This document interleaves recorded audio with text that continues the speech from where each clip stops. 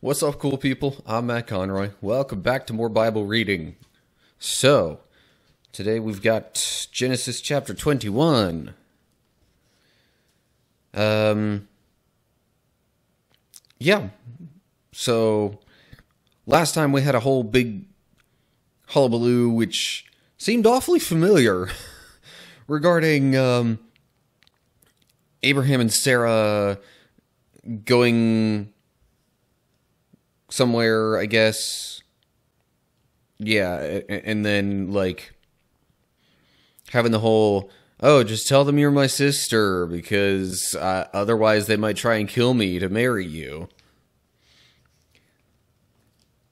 Yeah, but anyway.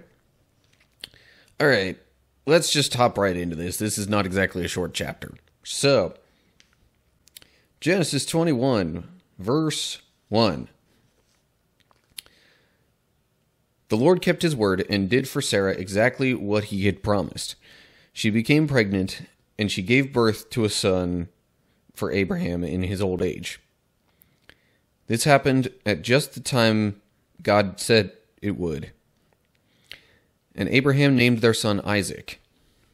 8 days after Isaac was born, Abraham circumcised him as God had commanded. Abraham was 100 years old when Isaac was born.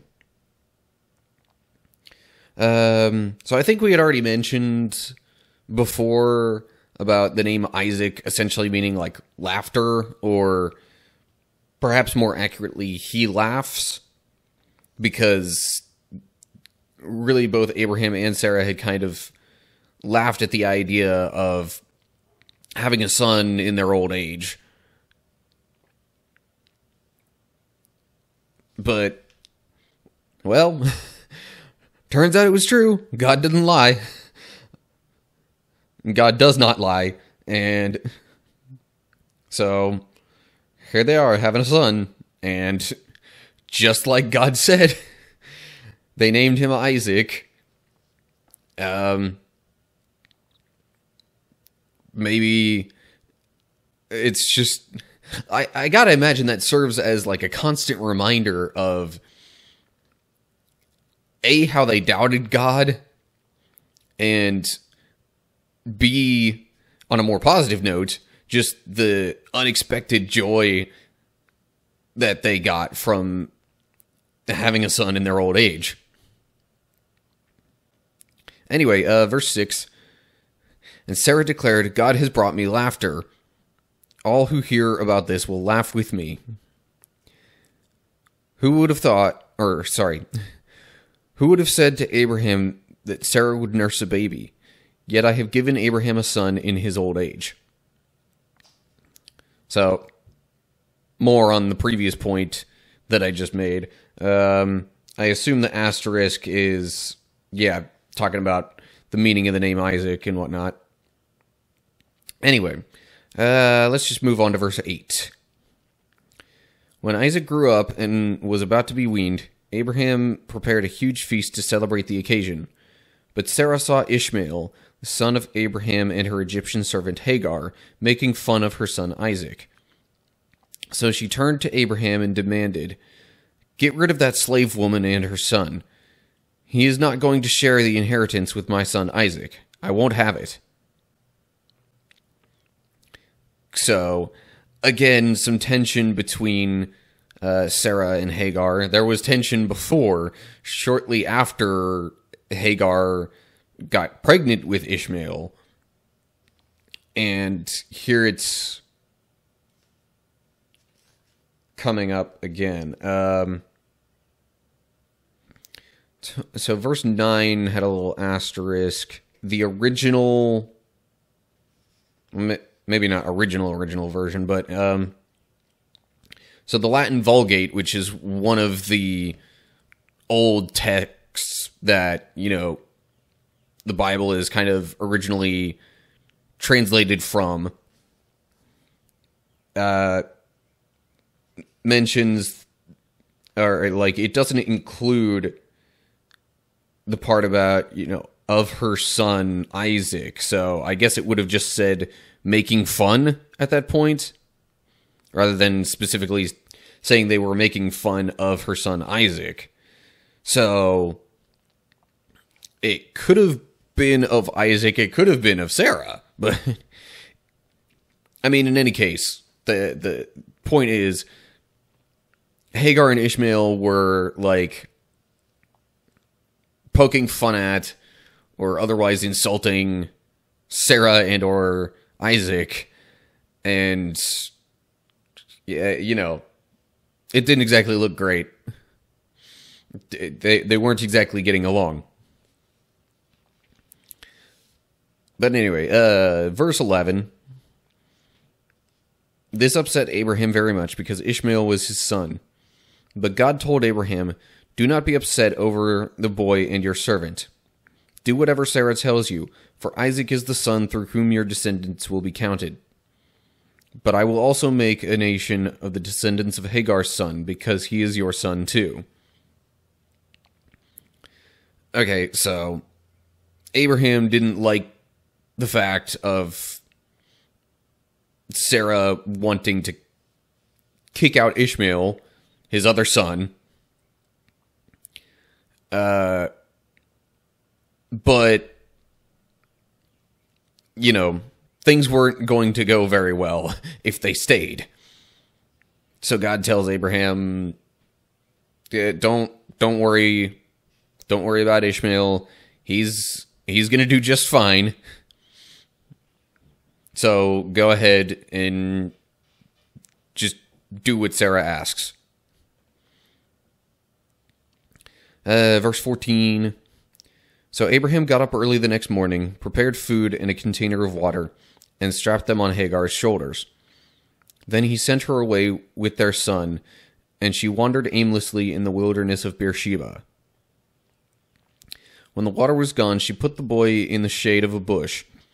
Then she went and sat down by herself about 100 yards away. "I don't want to watch the boy die," she said, as she burst into tears.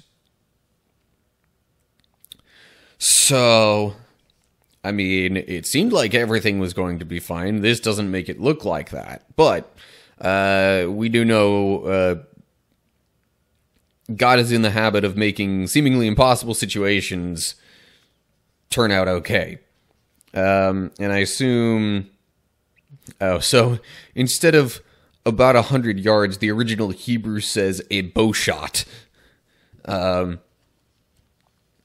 I don't know if that was a kind of just rough estimated measurement that was generally assumed to be about a certain length in Hebrew. But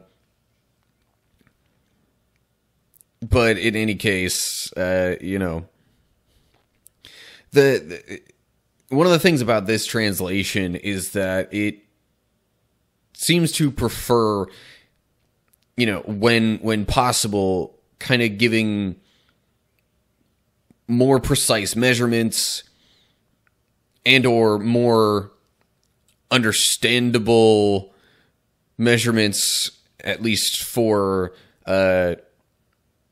English language readers, if not even more specifically American readers. So that's just one of the things that I would say about this translation. It probably makes it a better one to teach from, especially teaching, you know, kids, students.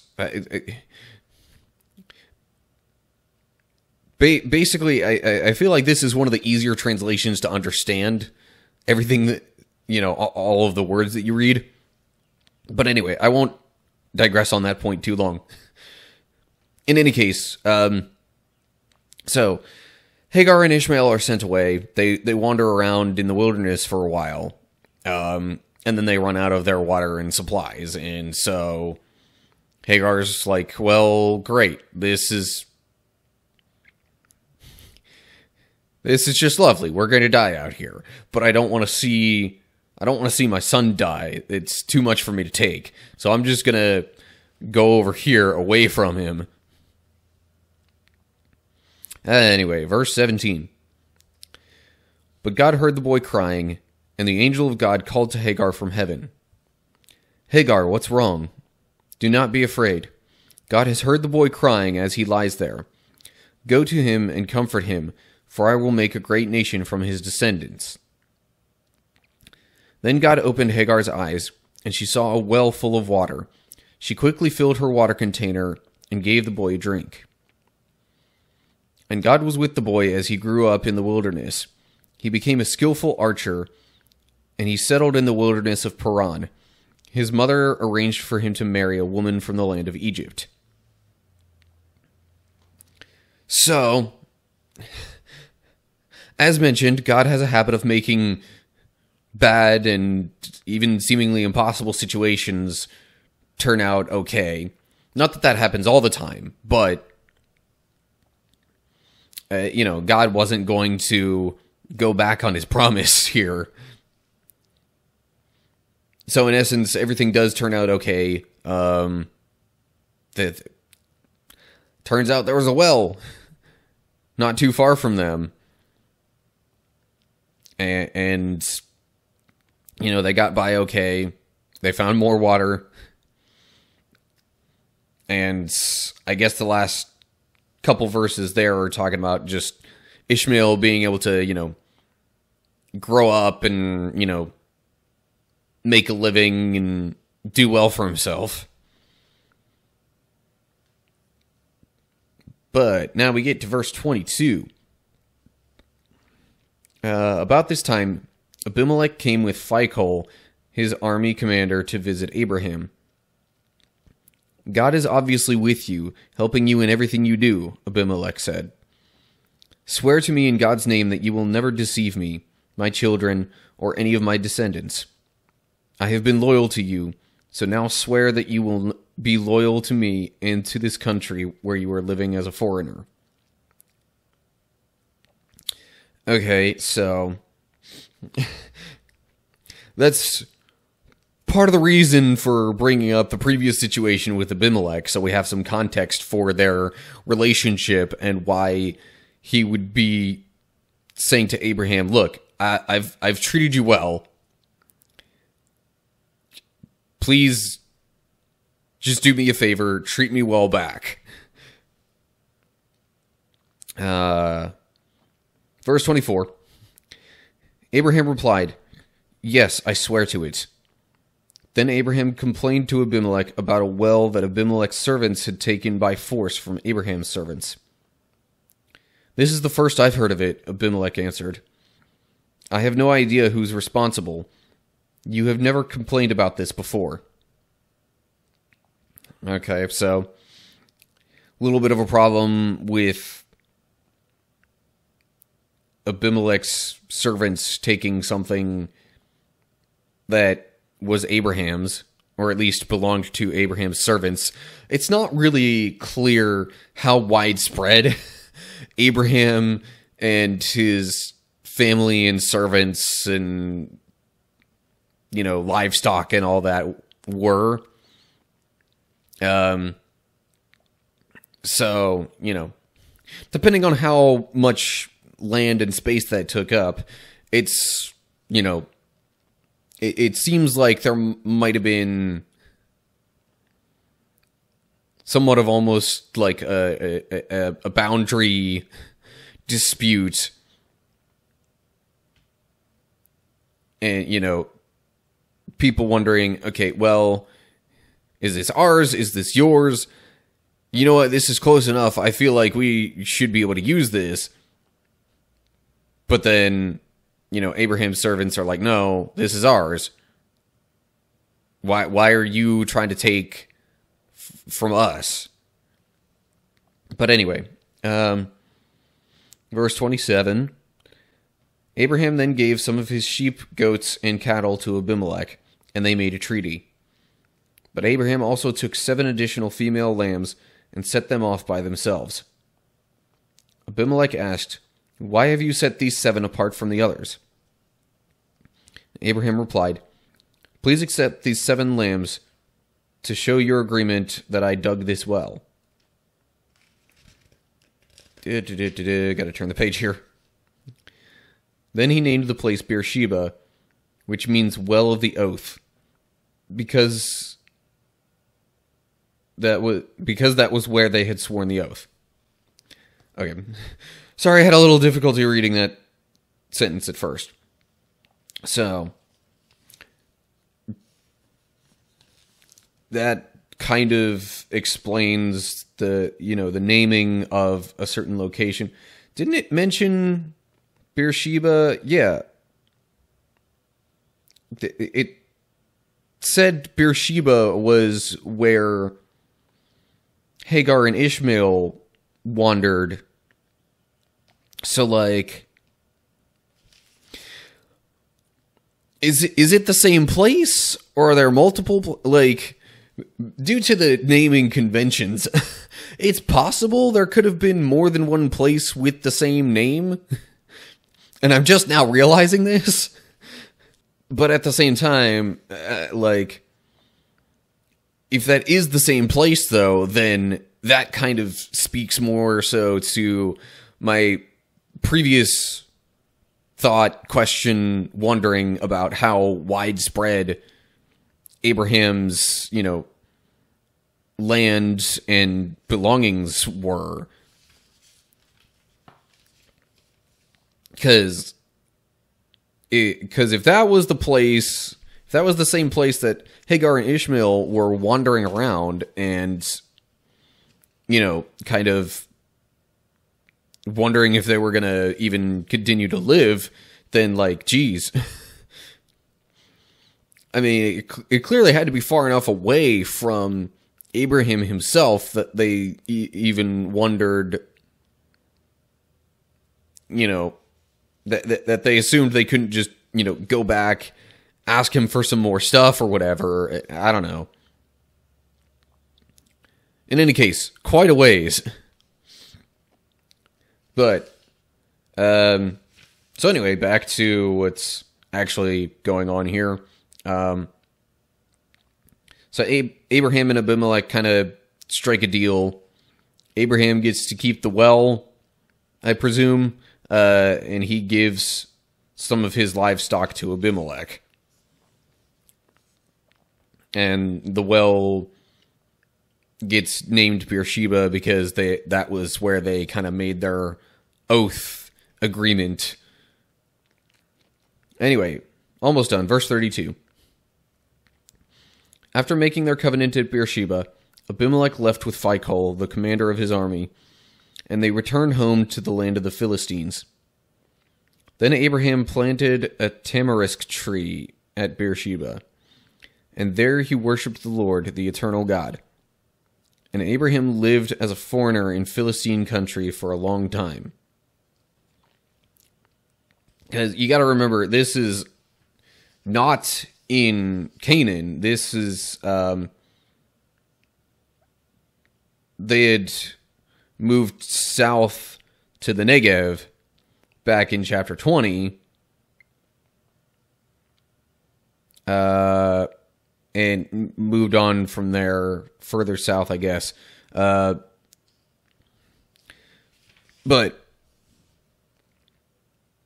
so Abraham actually wasn't living in his own, he wasn't living in Canaan at the time. He was not, in the promised land. He had moved elsewhere, which is, I guess, why there was, all the more reason and likelihood for the conflict over, land and what belonged to who. But Abraham had kind of settled in a spot and, dug up his own well there. But that was the point of contention because, he was a foreigner. Others may have lived at least nearby before. So anyway, I guess that makes, the tension, the confusion, that whole situation a lot more understandable. Remembering that Abraham is not just, in his own place. He's living apparently within the general territory of the Philistines. So, anyway, That does it for this chapter. Don't know if I really have any additional thoughts to add. I mean, it just says at the end, he lived as a foreigner in Philistine country for a long time. So, I don't know for sure if that's where he's going to live until he dies, essentially, or... because that would maybe explain a little bit why he's not, in the promised land, and later on why his descendants eventually have to return back to the promised land. I don't know. Anyway, I won't think too far ahead on this, and I'll just leave that as is. But a lot of this stuff is important to keep in mind, especially the details regarding where people are living and what they're doing and things like that, because as we saw with, Abraham and Abimelech, these things tend to come up later. And, if you don't know or recall what happened previously, it's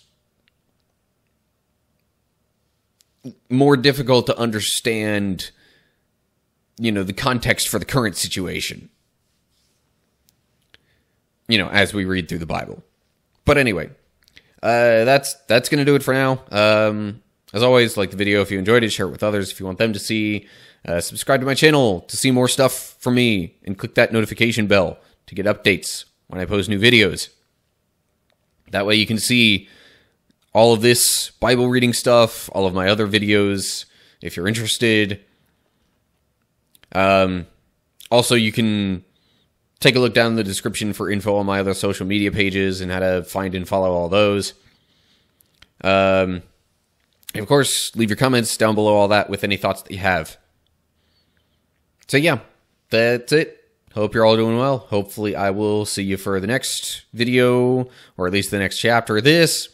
But whatever the case is, until next time, stay cool, people.